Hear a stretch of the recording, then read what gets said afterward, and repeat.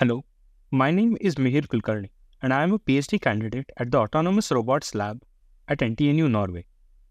I'm excited to share our work on reinforcement learning for collision-free flight, exploiting deep collision encoding. Traditional autonomous systems often rely on a modular autonomy stack, which requires a consistent map, reliable state estimates, and provides a low-frequency output. Traditional control systems typically depend on accurate system models and are often agnostic to observations. Our goal is to develop a local navigation policy that is robust to sensor noise and uncertainty without relying on a pre-built map. We contribute a method for collision-free flight in cluttered environments, showcasing robustness to sensor noise. Our approach enables map-free navigation, relying on a modularized encoder to capture collision information. We achieve robust sim-to-real transfer, allowing for low-latency inference on board the robot. Furthermore, our solution demonstrates the ability to generalize across diverse environments.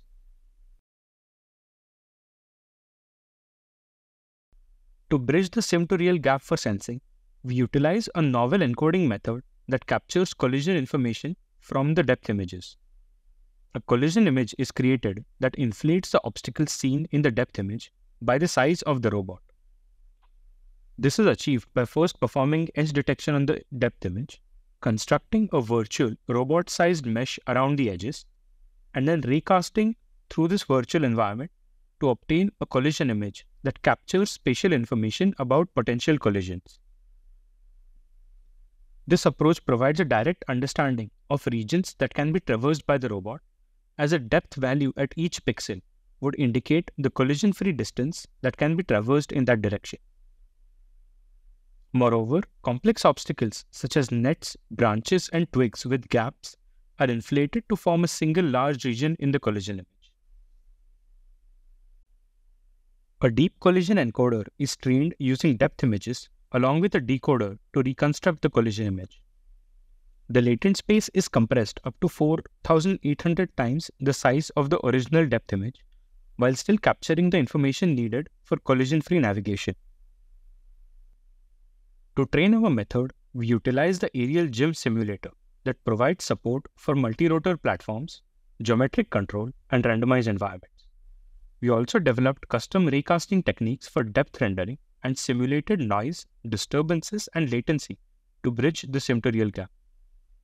We simulated 1,024 parallel environments, allowing for unique environment configurations in each training episode.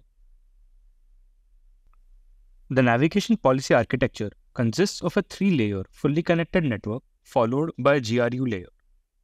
The inputs to the policy consist of the compressed latent representation and processed robot states relative to the goal location as input. And the outputs consist of actions that are mapped to velocity and yaw rate commands for the simulated robot.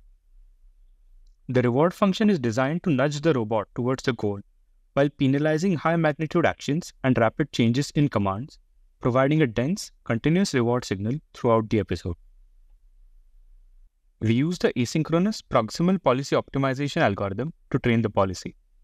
The aerial gym simulator provides the observations, that is the latent space and states, and the policy outputs velocity and yaw rate commands, which are then used to control the agent in the simulator. To gradually increase the complexity of the environments the policy can navigate, a curriculum-based approach is used. The number of obstacles in the environment is increased as the success rate of the robot reaches a certain value for each curriculum level.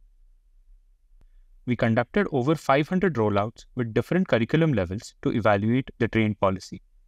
The results show that the success rate decreases as the difficulty level of the environment increases. We validate the transferability of our method by conducting experiments in the Flightmare simulator. We also verify our proposed approach with 3 real-world experiments. In the first experiment, an aerial robot is tasked to navigate a cluttered indoor environment with its vertical velocity restricted.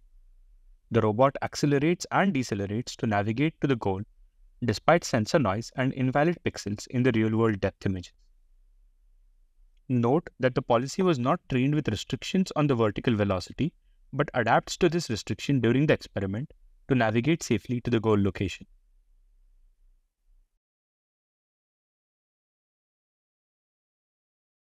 In the second experiment, we remove the restriction on the vertical velocity and test in the same environment.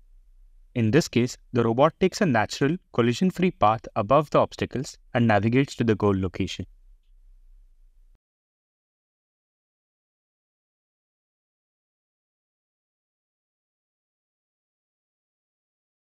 In the final experiment, the robot navigates a different environment and chooses an intuitive short path through a narrow gap between the panel and wall to reach the goal location.